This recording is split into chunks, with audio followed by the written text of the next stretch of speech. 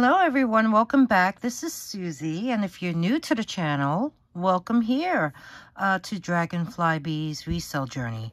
In this video, I am going to show you some of the pieces that I had shown in that preview. And let's start off with these.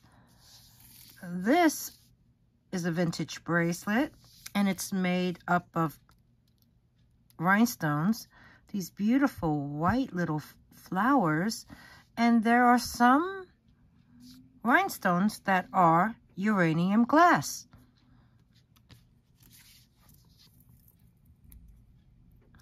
Now let me tell you about uranium glass. It's also known as Vaseline glass. Yeah, that kind of sounds weird.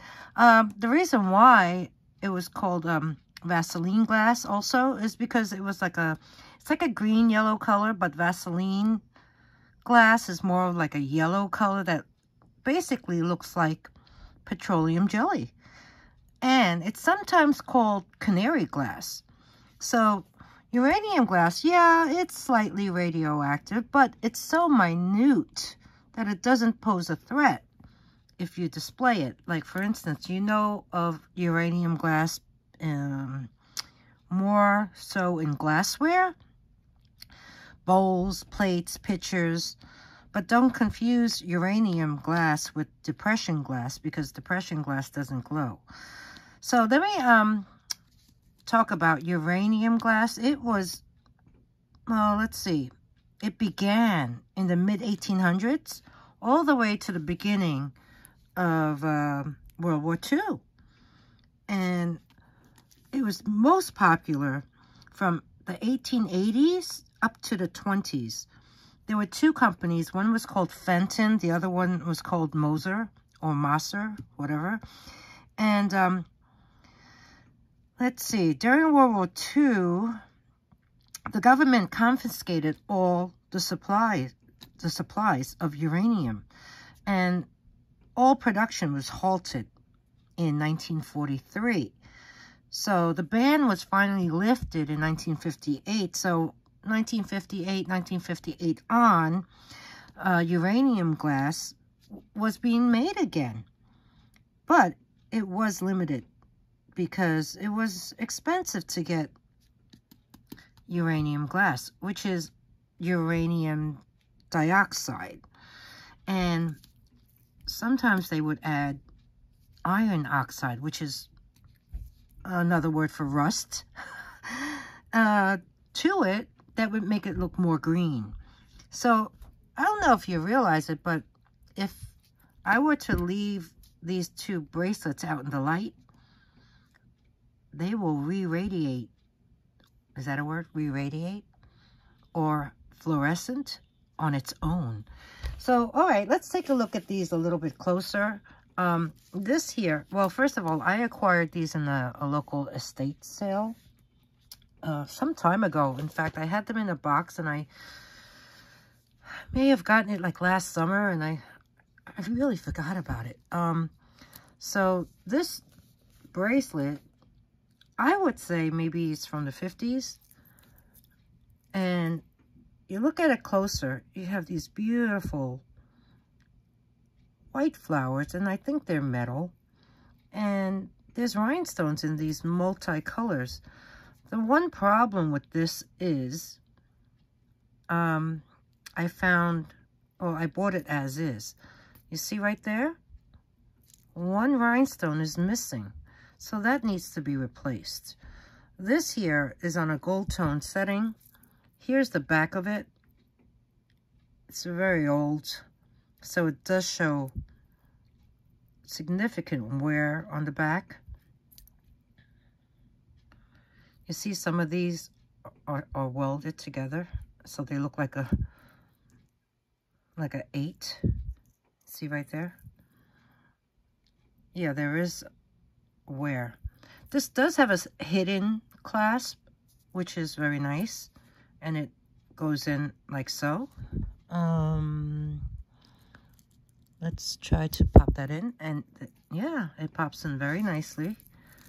Let's open that and measure this. So this one, I'm guessing 7. No. With this hidden, this is only 6.5 inches. So that would fit me perfectly. So we have this. Now let me shut the light. I mean, I don't have to shut it completely, but if I do that, you will see that the uranium glass rhinestones are sporadically around the bracelet.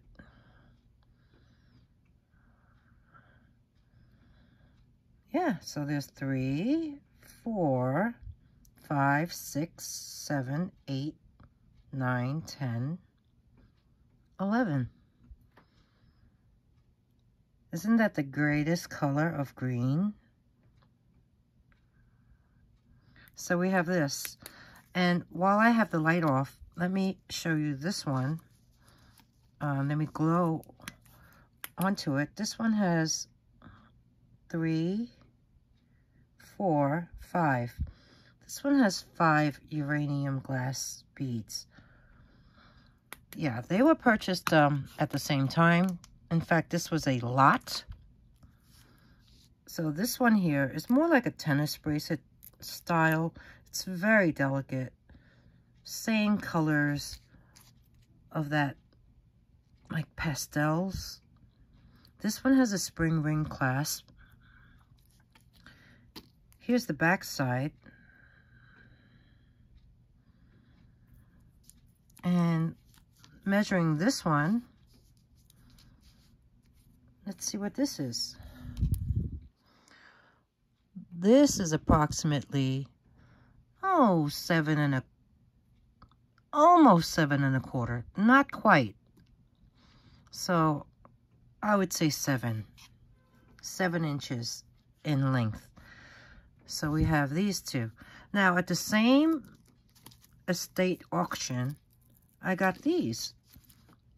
I guess the woman of the home really liked her colors and bracelets.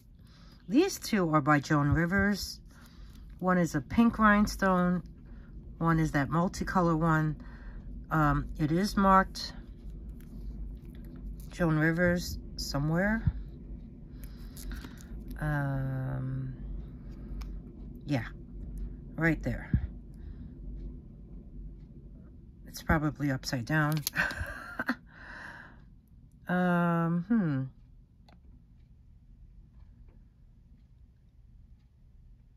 Well, that's where it does say it.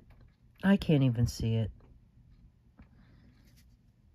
Let me grab the magnifier.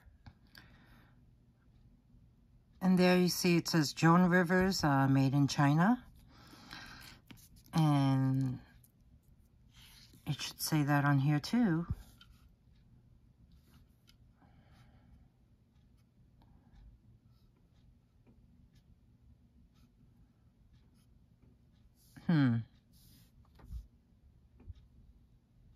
Yeah, that one does say Joan Rivers a little differently. All right, so let's measure the length of these two. The pink one, oh, they also have this, the safety clasp. They each do. Now this one is a really nice pink crystal rhinestone channel set.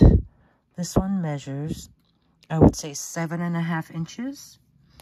And then this one is that beautiful multicolor one. And this one looks to be the same. But let's be sure. So this one here, yeah, it is a 7.5 inches as well. So we have these two. Joan Rivers bracelet, the uranium glass bracelet, and this one. Okay, next up we have this gorgeous Kenneth J. Lane glass pearl necklace.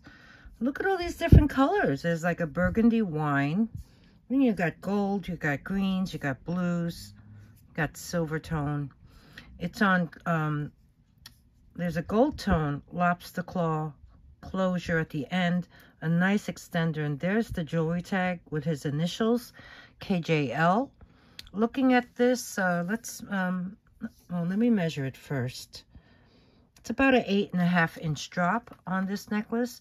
And then looking at this closer, you can see that it is hand knotted. And all the beads look, I mean, they have weight. All the beads look great, except I found one flaw. And it's on one of these, yep, there it is. There's a scratch.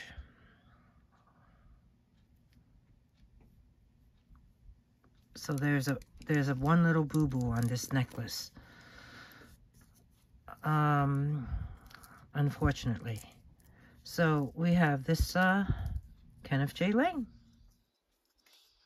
Next up we have another Kenneth J. Lane necklace. This one here is silver tone.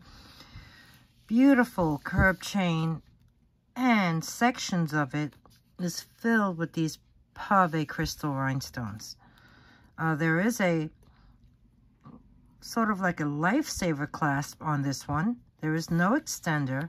I'll show you where the maker's mark is in a moment.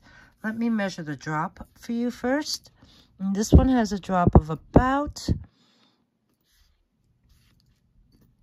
8 inches.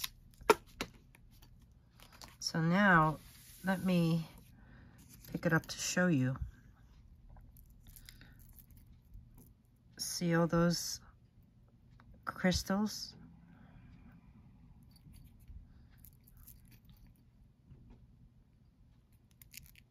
This is beautiful.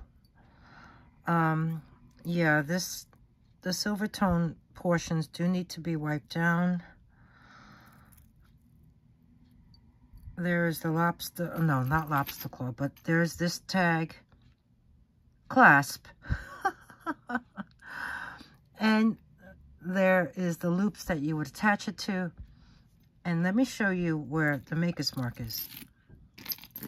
It's actually on the link, KJL, right there. Inconspicuous. But what a necklace. The weight is substantial. Oh. Okay. For a second there, I thought it was double-sided. But no, no, no. Let me show you the back side. There's the back side. It's in really nice condition. And we have this stunning piece. Okay, since I mentioned Joan Rivers, I have a couple more pieces by Joan Rivers, and look at this one. It's like an ice sculpture. This is quite a statement necklace. These are faceted, large acrylic beads, and then you have these smaller ones going up the necklace. There is an extender with a little bead at the end and a lobster claw along with Joan Rivers' jewelry tag up there. Let me measure the drop on this one, and then I will lift it up to show you. It's about an 8-inch drop. And now we can take a look at it. Wow. Isn't this fun? Her jewelry is so well made. It's breathtaking. This is pretty spectacular. The chain is like a dark bronze tone. And here you see the lobster claw, and there's her jewelry tag, Joan Rivers. So we have this one. Wow, wow, wow. And then, these are copper tone. I love these loops. They're in different sizes, alternating. And they're just a fun layering piece. And this is also by Joan Rivers. And there is her jewelry tag. Very clean. They look brand new. I have 2 of them. And there is a lobster claw closure and a long extender. So it's just fun. It's not super light, but they're not heavy at all. So let me measure the drop on this one. I have to move the ice sculpture back and see how long this one is. This one has a drop of 15.5 inches. So we have this very fun hoopy necklace. And like I said, I have 2. This is exactly the same. Also in pristine condition. There's her jewelry tag. Same extender with the bead. And just to be sure, I will measure this one as well. And yes, it is also 15.5 inches. And okay, there are 2 size hoops, the bigger one and the smaller one. And then at the end of the necklace, it ends off with 5 smaller ones. So you have that at the top of your neck, and then you have this design going down. So we could bring back this, and we have these 2. Joan Rivers. Next up, let's look at some costume rings. I mean, let's start off with this one. Look at that. This is like a, I would say a light amber tone, faceted rhinestone. And then there's clear rhinestones all around. And you even have 2 larger ones on either side. This is marked 14 karat, but it's not. And all those rhinestones are glass. And the size of this one, I would say, is a 7. So we have this beauty. There's a little wear on the band. I'm hoping that can just be wiped off. But I think it's really very pretty. This next one is a little lighter, more like a champagne color, oval with all these rhinestones all around it too. And there's even some on the band. This is a gold tone setting, and this is also magnetic, and the rhinestones are also glass. So let's find out what the size of this one is. And this one seems to be a size 7 as well. And yeah, there is some wear on that band, but this is pretty spectacular. I think it's very nice. The next one, this is quite heavy. The band is thicker, and there's the inside. This one has quite a high setting, and it's filled with all these glass rhinestones. And I've tested everything for glass. And this one's a little smaller. This one, I would say, is about a 5. So we have this very, very nice, pretty one. The next one is silver tone, and it has a maker's mark, and it says Emmons. See that? This is a vintage ring, and it is adjustable. But look, has this beautiful prong set. I mean, how many prongs are there? And even the ones surrounding it. It's like an aquamarine colored glass. And the way it sits as is, the size is, let's see, I would say that's about a 9.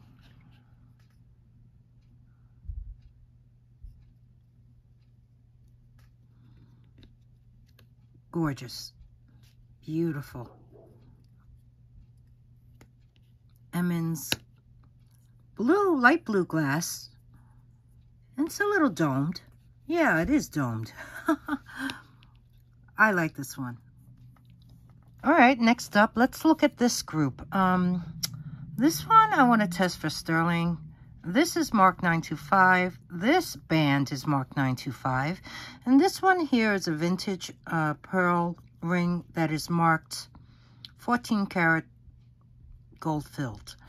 And this one has a purple stone. It's silver tone.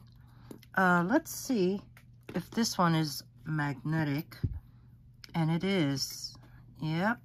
But you know what? Let's test that purple stone because it looks pretty nice. It's like an oval cut faceted stone, and there's these 2 clear stones on either side of it.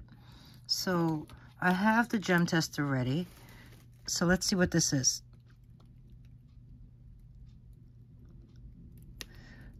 That's going to amethyst. That's nice. And the clear ones, I'm guessing glass. Yes. So this here is an amethyst ring with glass rhinestones on either side. Let's measure this. And this one measures approximately a size 7. See there? Well, maybe 7 1/4. No, I would say 7. I would say 7. And yeah, it looks to be in good condition. And we have that. Okay, let's test these rings. Before I start, I wanted to show you what it says in this ring. Sovereign 14, oh, I don't know if you can see that, 14K GF shank. So, all right, let's take a scratch of this one. How about over here?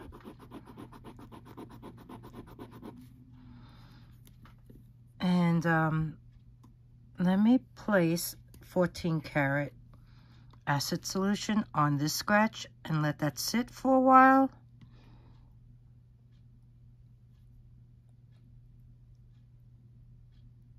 Oh, bubble.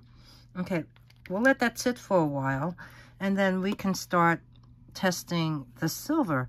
Now this one here was not marked. It's a very nice conch shell. But to me, I don't know, something about it made me think that it could be sterling. So I'll take a scratch of that. This one here is marked 925. It's a nice band, and one side of it has this scroll design. So let me take a scratch of that one.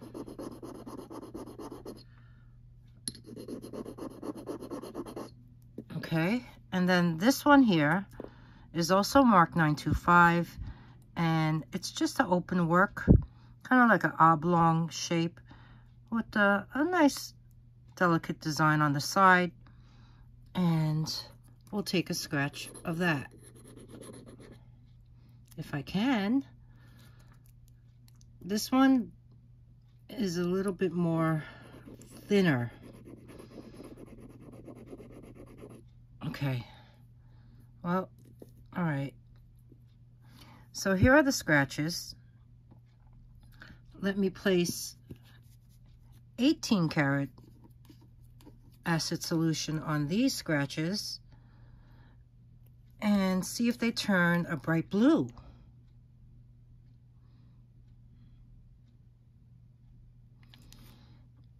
All right, in the meantime, Let's take a look at the gold one. Oh, the gold is holding steady. Okay. So this here is in fact 14 karat gold filled. Now, let's move on here. What do we see? I see bright blue. So this, yeah, this is sterling. And then this one is also, and this one here, yes, I do see blue flecks in it. So that the markings for 925 on these two are valid. Okay, first up we have this sterling silver conch shell ring. I have to say it's in pretty good condition. There's some weight to it too. I mean, it's kind of solid. There's a design on either side. So let's measure the size on this one. This one I would say is a 6.5. So we have this.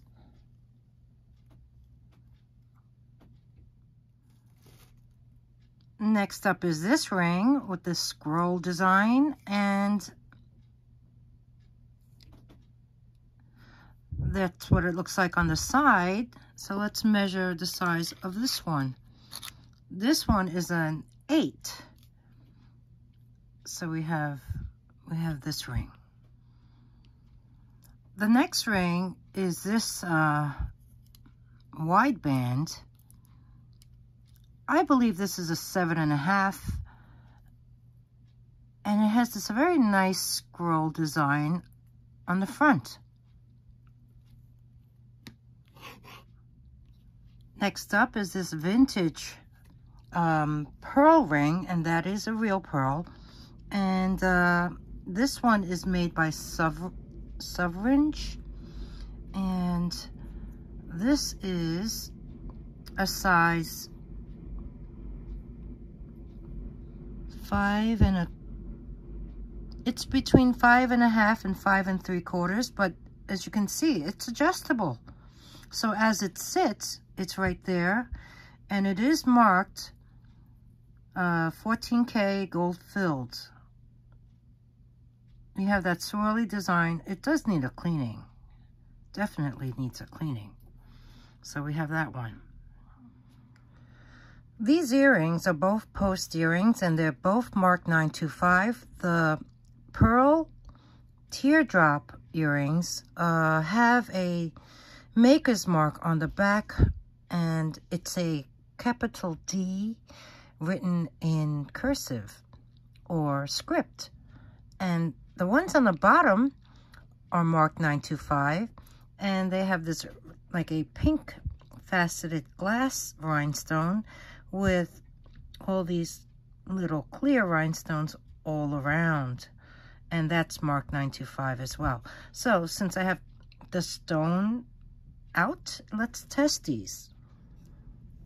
These teardrop pearl earrings are faux, but I wanted to show you the marking. There it is, it's 925, and that D in cursive.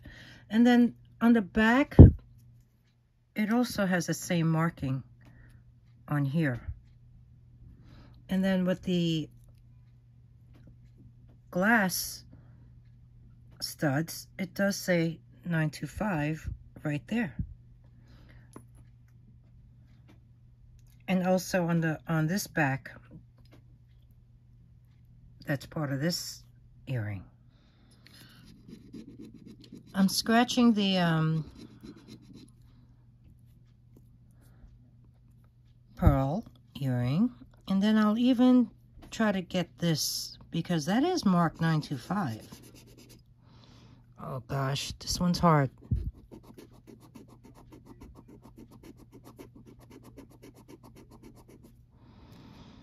What a mess. And then this one,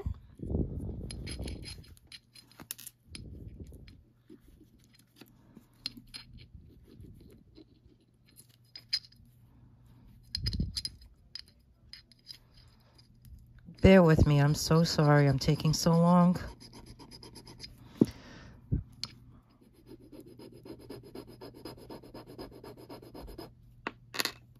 also the backing.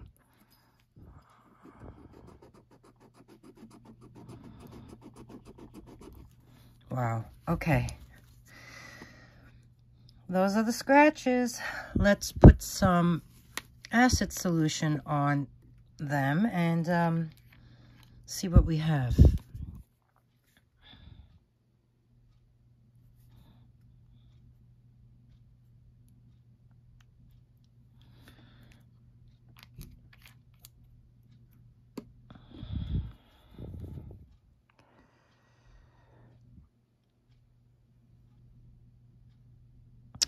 Okay. Those are fake. But these are not. Good to know. Okay, next item I want to show is this amazing set. This is a sterling silver amethyst necklace with matching leverback earrings. They are all the same size. So let me put the earrings down for a moment and show you the pendant. And it looks like a, I don't know, a vine, because you do see the leaves, maybe grapes. There's the back side. It is marked 925. It is quite a high setting. It's on this very delicate chain that has a spring ring clasp at the end. And these earrings are exactly the same as the pendant, with the same markings on the back. Where's the other one? Show you that one. And that same high setting. Beautiful amethyst. Leverbacks are marked 925. So let me measure the length of the necklace and then we'll test. This set I obtained from, let's see, it was from Shop Goodwill, and this was, oh my goodness, this was over a year ago. The drop is about 9 inches, so it's an 18-inch sterling silver chain with the spring ring clasp. There is no extender. So yeah, let's test. Let's take the earring and scratch the lever back.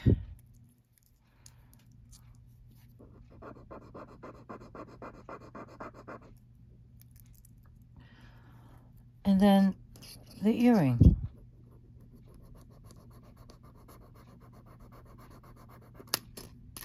Okay, now let's take the chain. See if I could scratch that whole thing with the spring ring. And the pendant. Where to go? Right here.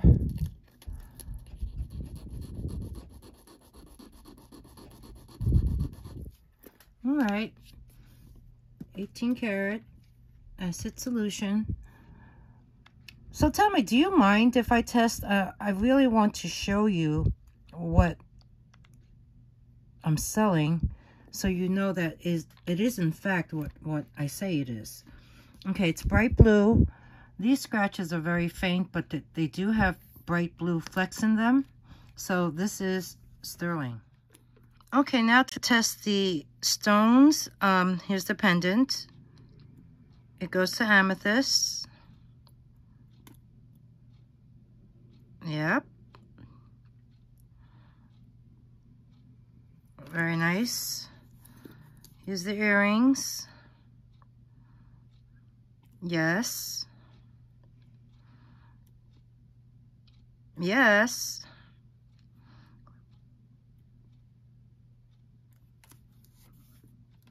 And the second one. Yes. Absolutely. And there you go. So here we have this beautiful sterling silver. I mean, these are gorgeous.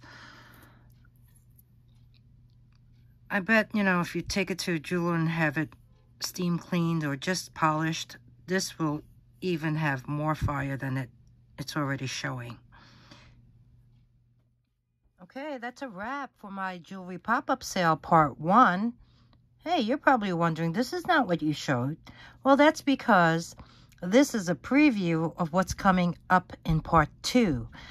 So if you enjoyed my video, please give me a thumbs up. That really does help with, I guess, a YouTube algorithm that I'm being told about.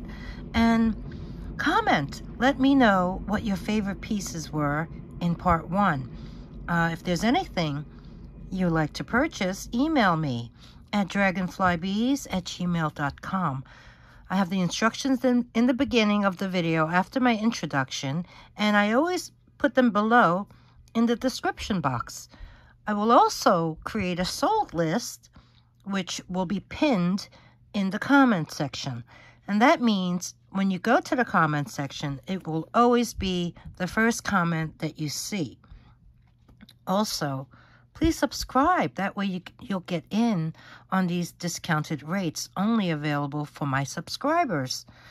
Ring the bell, and when you do so, another window pops up. Choose all notifications. That way you'll be alerted when I post part 2 and any other new content. And thank you, everyone, so very much for spending time with me today, and I'll see you soon. Bye.